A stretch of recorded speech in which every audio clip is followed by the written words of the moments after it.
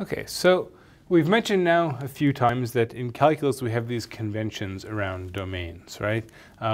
We don't usually specify domain and codomain when we write down a function. Generally what we do is we just write down a formula like this one here, right? And so in a sense we're being a little bit careless when we do that, but we get ourselves out of trouble because in calculus there's a convention that we're all working with, so we all agree on domain, okay? And so the assumption that you make is that your domain is the set of all real numbers. Unless, well, there's a couple of scenarios. One is you might be in some actual practical applied context where it doesn't make sense for a function to be defined for all real numbers, right? You might be doing some sort of applied problem. Maybe you're trying to optimize a length, let's say, right? So we know that length is a quantity which can't be negative. It doesn't make sense to talk about a length of like -5 meters. So we wouldn't talk about negative length, so we would be in a context where we're only looking at positive numbers for input, right? So sometimes there is a domain like that that's stated. You have this applied domain, which you deal with. But most of the time the domain is left implicit.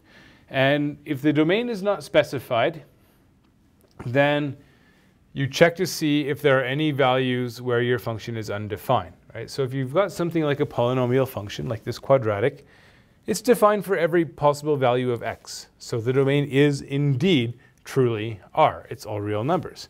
But maybe you're dealing with like a rational function, right? Maybe you're dealing with something like 1 over x squared minus 3x plus 2. And you realize, oh, wait, I can factor that denominator, right? And I can factor that as x minus 1 times x minus 2. So in this case, if I wanted to specify the domain, and one of the notations that people will use for that is DOM for domain of f. And if you like, you can think of this as itself, it's a type of function, right?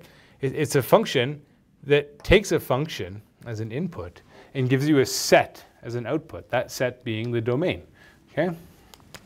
So the domain of f is, well, there's two ways you could do this.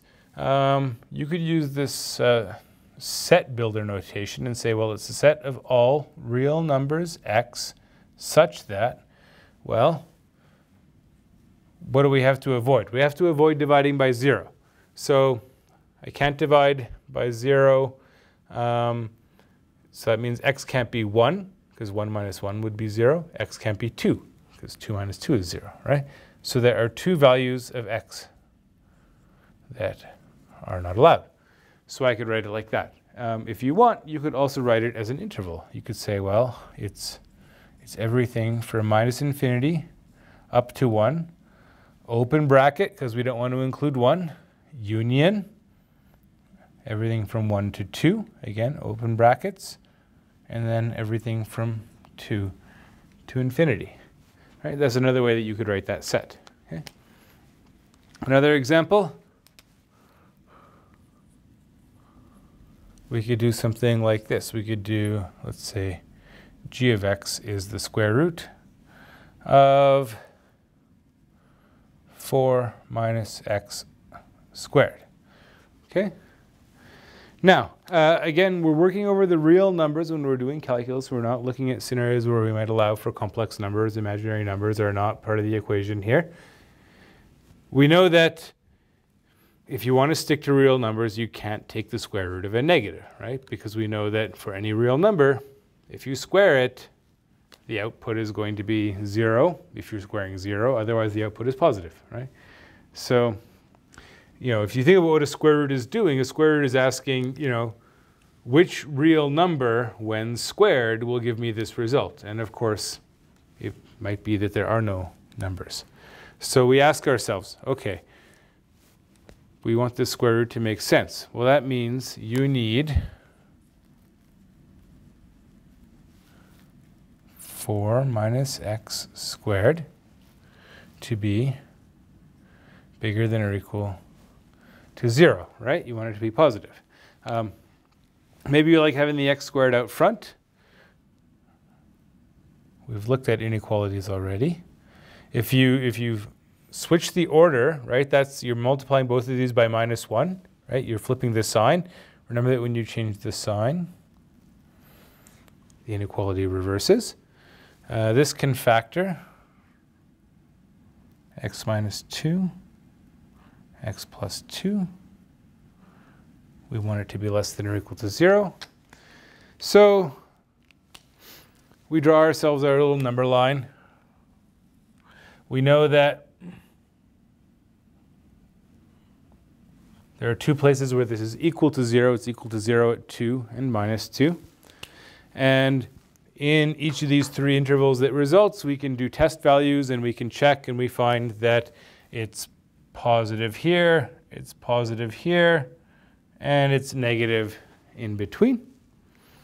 And we want the outcome to be less than or equal to 0. So that means we're looking for the minus sign, right? We want it to be negative. So the domain of G in this case. So again, we could write it in set notation. Set of all real numbers x, such that x is between -2 and 2. But of course, that can also be easily written as a closed interval from -2 to 2. Okay. So this is typically how we handle domain in calculus, right? Somebody gives you an expression like this. The first thing you want to ask yourself is, okay, are there any values of x? Are there any real numbers for which the function is going to be undefined, right? Are there any inputs that will not produce an output? I want to know what those are because I don't want to consider them. They're not going to be part of my domain.